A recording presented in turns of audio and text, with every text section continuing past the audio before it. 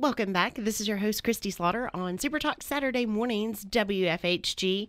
We've got our next special guest in the studio. His name is Rick Dollar. He probably doesn't need much introduction to a lot of people. You are no stranger here to Bristol Broadcasting either. No, actually worked here in my younger days and learned a lot from Mr. Blake Frazier and Tragler and a bunch of those guys. Kind of took me under their wing and taught me the ropes, so to speak. So good place to be. Loved it here. Bill Hagee's still here, I see, which is awesome. Bill's probably like part of the wallpaper, I think. Love him to death. Oh, yeah, he's still here. Great guy. People love it. You just want to be here. You're part of the family. Oh, absolutely. I couldn't think of a better place to work. It's a conglomerate now, man. You guys are grabbing all the ratings books, which is, I guess, a good thing also. It's kind of what we do, yeah. Job security. Rick, you're the executive director at the Appalachian Cultural Music Association Mountain Music Museum. Isn't that crazy? That's How a do you long... say all that like that? You got to have like 8 cups of coffee to do that. And you're also the producer at the Picking Porch. Yeah, the Pick and Porch Show is, and the museum have been around 20 years. Of course, 19 of those years was in Bristol on State Street, and actually started in the Bristol Mall. And you can imagine you had like a kind of a captive audience there. You know, if husbands were walking around with their wives and they wanted to go to, say, one of those smelly goods stores. I can't really say the name on the radio, but that's and you want to go down to the food court and grab a bite, and all of a sudden you hear some banjo going on. You're there, So drawing them in. That tells you how old I am. I remember when it was in the Bristol Mall. Hey, we're all getting there. So shouldn't probably admit. Of course, the alternative. I don't really like the alternative. So hey, just put on the ears. Rick asked me. I had a birthday on Monday, and he asked me last week, and he said, "How old are you going to be?" And I said, "I really don't know. I think you just lose track." So you got a producer named Rick too. I was wondering about that. I was like, I don't remember asking you about your birthday. That's Rick and Rick. Good. I'll just throw it out. Hey, Rick, and then the first one to the mic. What's happening? There you go. What are some of the new things that you're doing at the museum? Some of the exhibits, if people haven't been down to the Kingsport location. Well, we moved to the Kingsport location in December. Had a grand opening in January. Had Ralph Stanley II and the Clinch Mountain Boys. We were. They're good friends of what we do, and we all help each other in this industry, and it's just gone crazy. I mean, to be honest with you, we have a 130-seat music venue in there. As soon as you come in the door, that's the first thing you see. And we did church pews instead of folding chairs, which is kind of a sacrifice on a number of rear ends in the seats, but it's kind of a cool place to come see a show. So I think that was the whole key to it. So, how did you get involved in bluegrass? Wow. A friend of mine had a little medical issue back in 2002, which I'm not going to go into right now. But well, that's another show. Exactly. Yeah, that's ours. We could talk about that. But buddy of mine, Tony Dean, called me up and he said, while you're recovering, why don't we do some interviews? You used to love to interview people, and I did. Rock stars, wrestlers, you name it, celebrities. Was not a problem to sit down with these guys because they're just people like me and like you. So, long story short, we went out and interviewed some bluegrass superstars, I guess you'd say, like Doyle Lawson, Bobby Osborne, anybody that you could think of at the time, Ricky Skaggs. And along the way, we just built relationships with these people because we wanted to show the good side of what bluegrass is all about. And growing up, my grandfather introduced me to bluegrass, and I thought it was just the coolest thing. So I did the same thing for my grandson, Logan, if he's listening out there. But it's a good thing. It's a good wholesome thing to do, a family type thing to do. If you slide into a bluegrass festival, normally you can, it's really G-rated. And you go get some good food, sit down, listen to some good music, and you can go home, and you don't have to worry about covering the kids' ears. So That's one of the unique things that I've noticed going to different bluegrass shows or country music or folk shows, things like that. Yeah. And when you look across the audience, because I'm always looking, Sure. checking things out, kind of getting a feel for it, looking for people to interview. Right. It's really multi-generational, which I It think is very unique. And that's been the big thing about it. Kingsport was looking for something like the Mountain Music Museum to come into town. They didn't seek us out. We were looking for more support. Financially, we are a 501c3 nonprofit, so anybody out there that knows anything about a nonprofit knows that you got to go get that money to keep the lights on, and it's very, very hard to do that sometimes. So we went out. We were seeking out a couple of businesses, and come to find out they were already fans of us in Bristol, and had actually showed up at the shows, but we didn't know who they were at the time. So it was a kind of a good surprise.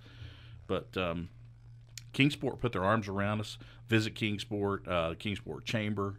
A lot of those guys just jumped right in there with us. We got some great supporters now with Eastman Credit Union, Horizon Credit Union, man, you name it. Domtar Paper, Appalachian Federal Credit Union. I mean, if I could name them all, just go to the Facebook page, or better yet, go to the mountainmusicmuseum.org, the website, and you'll see a whole banner in there of all of our sponsors. So, What are some of the coolest things that you currently have in the museum right now? oh, wow.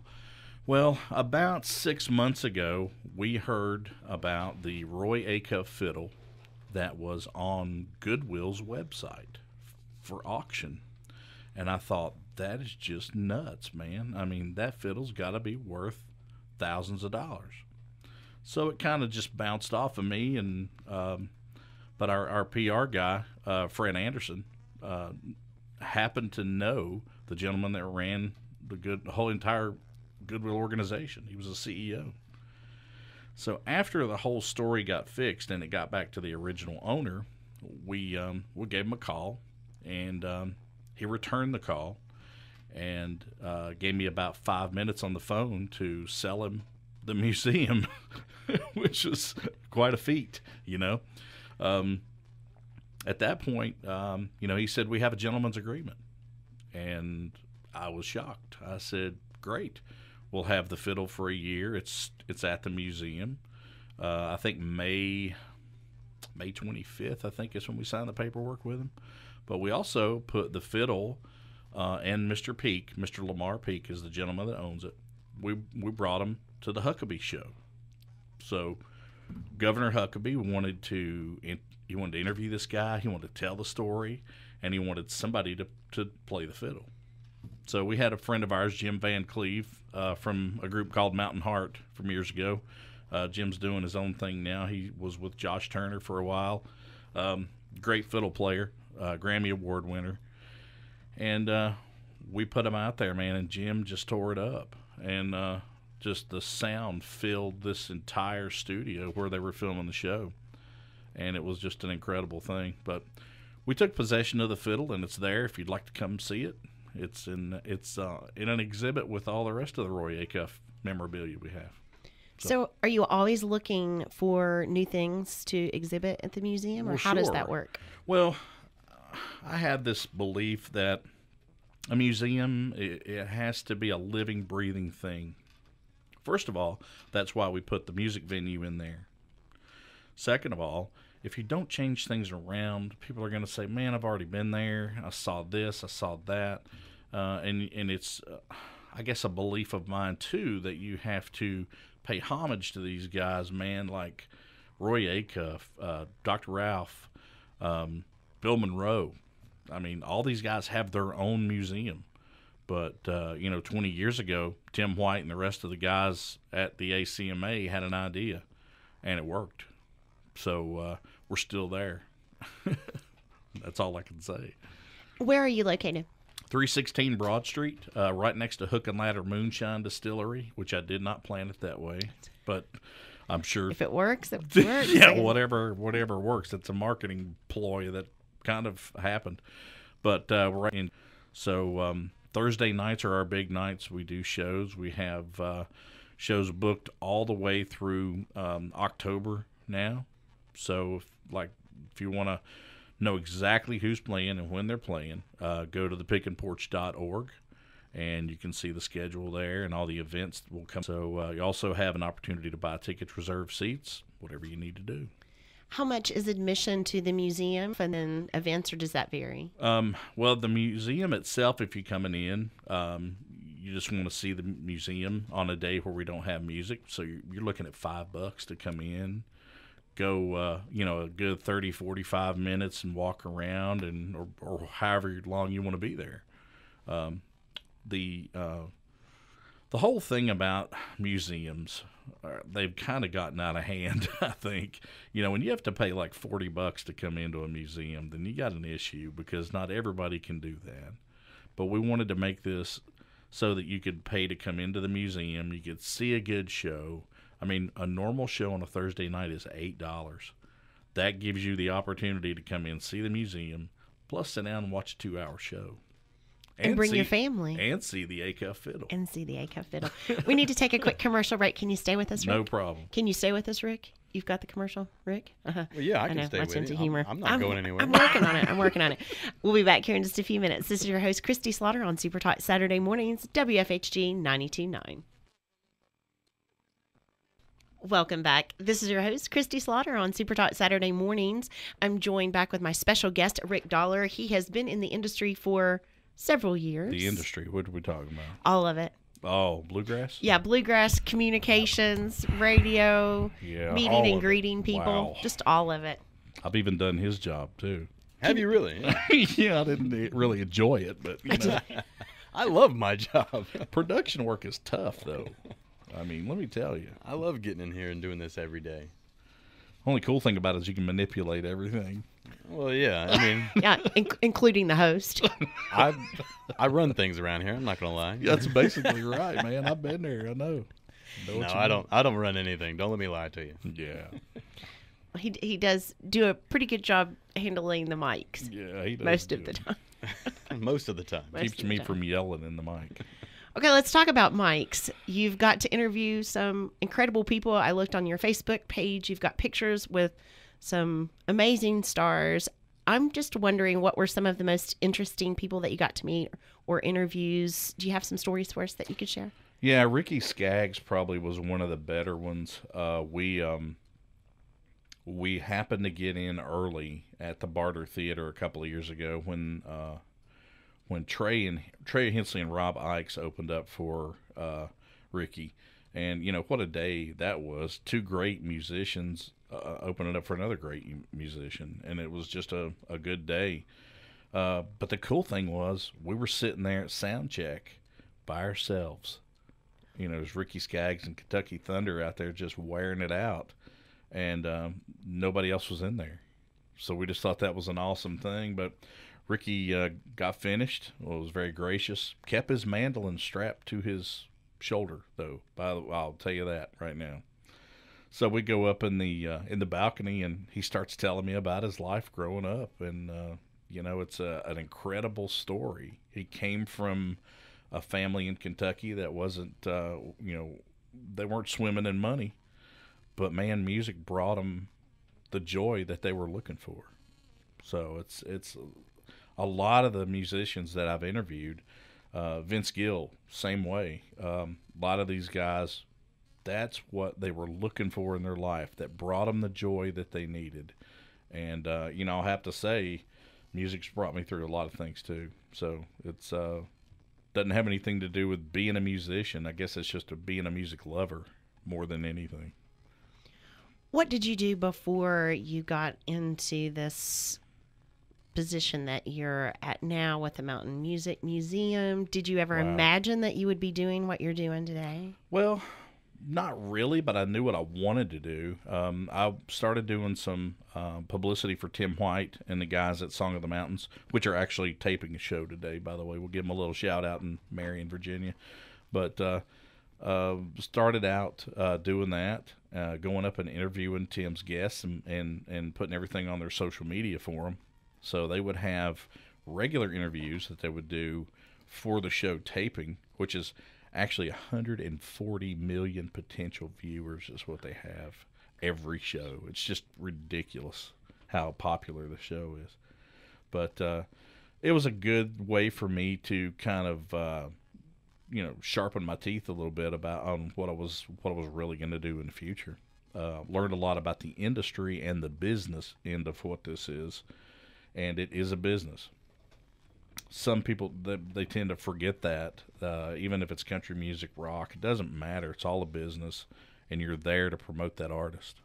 So did that, and Tim said, hey, I got this little show in Bristol. Would you like to come down and guest host sometime? So I did, and lo and behold, I mean, he's the executive producer, but I produce the show now, and we brought it to Kingsport, and we're currently, I guess I can say this, we're currently seeking out radio stations for syndication. Like to do maybe a TV show. So we're looking bigger and better and longer and farther than the show was ever really thought to go. But it's been a great ride, and things are still going well. I mean, when you come in as a volunteer and then you go to the board of directors and you start moving up the ladder a little bit, and you start loving the volunteers and loving the whole thing about it, it's kind of hard to walk away. I mean, it's very hard to walk away because I've got some great friends there and people that I'm going to know for the rest of my life. So I don't know how old you are. I'm not going to ask that, but you've definitely been doing this longer than I've been doing it. So let's say you're a mentor for a lot of people who are just starting in the industry, or maybe we have young people, listeners, right, or somebody who said, that's really what I've always wanted to do. What advice would you give us, those people who are saying, this is something that I think I would love to do. I have a passion for this. Well, I think that if it's anything that you want to do, no matter what it is, interviewing people, getting to know these people, and you want to write a book or whatever. The thing about it is, love it as much as you possibly can, and don't let anything or any person sway you from going in the direction that you need to go in. Because when you know in your heart and your mind and your soul that this is where you need to be, that it's can bring you a decent living, you need to go there, no matter what. So it can be a rough road sometimes. I've had people that were very close to me try to push me away and do other things, and that's just not what I'm doing. It's in your blood. It's there. I mean, it's not something that you can stop. So you got to do what you got to do. Okay, I want to ask you what you see the future of the museum being like. But before we get to that, let's go back to Rick Dollar. Okay. And what do you desire to do? Like, what's the next phase for you as an individual? Who would you like to interview? What kinds of things would you like to do to branch out? Well, I think it's really good to stay in the industry and help younger bands coming up. I think is a big thing. I did a short stint with a record label, and I brought on 4 or 5 really good acts, and I saw some people's eyes light up when they were signing those deals because their dream was coming true. And I had to think, I remember that feeling of being able to sit down in front of, Ricky Skaggs, and, I was freaking out on the inside, but I had to stay professional and do what I was supposed to do. And I think the business end of this and being able to preserve the music in the Tri-Cities area, we want to branch that out into a regional thing. I think the museum is going to grow by leaps and bounds. My plan is every 90 days we're going to come up with a new exhibit, something really cool for people to come in and see, something you've never seen before. And that's the big thing with us as far as me professionally as we go. We are starting a new YouTube show called the Backroom Sessions. So we're bringing in some pretty big acts to Kingsport. Joe Mullins and the Radio Ramblers are coming in on the 27th, and we're going to do some live taping while they're there. We're going to do some podcast stuff. We're going to give anybody that supports the Mountain Music Museum, we're going to give them an option. Not to just come in and drop a bunch of money on us to keep us operating, but you're going to get something for that money. Just signed a pretty big local business we haven't announced yet, but they want to come in. Our live stream on Facebook gets 3,000 to 7,000 views a week, and it happens. We've always done it. So those are numbers that you can print off and show somebody and say, hey, man, here's the proof. It's kind of like radio ratings books. Means a lot to these people. And so that's just one of the many things that we've got going. If you want to know about it, give us a call at the museum, 765-2552. And we'll be happy to sit down and talk about what your options are and what our options are and what we can do for your business. You mentioned during the commercial break that you were getting different bands and things in. How does the process work for selecting a band to come in? Does that go in front of the board as executive director? Do you decide that? I think what we end up doing is just putting these groups on, seeing if the talent's there. We have to, if you're going to charge somebody to come in the door, then you have to have a pretty talented bunch of people. Somebody that people are going to come in the door and say, oh, great, they're coming. They're here finally. So it's that's not a board decision, I don't think, more than it's a decision of mine and Tim's more than anybody. I was thinking if we have listeners that are in bands, we do have some bands and things on. Could they contact you folks if they're interested in maybe playing a show or something? Yeah, they can hit me up on any of my social media, Facebook, Twitter, Instagram, anything, and just let me know you're interested. We'll definitely talk to you and see what you got. On your Facebook page, several of the artists that we were talking about today, you have pictures with, so people can go and they can look at those as well. Yeah, sure. Doyle Lawson's my buddy. I love Doyle, and it's kind of a thing with he and I. We always take a selfie when we get together. So we're going to do that during the news break. Thank you so much for being here with us today, Rick. You're very welcome. We're going to put all the links up so people can get that on our Facebook pages as well. Thank you. Can't wait to come down and check you out. Thanks. We're going to take a quick commercial break. We'll be back here in just a few minutes. This is your host, Kristi Slaughter, on SuperTalk Saturday mornings, WFHG.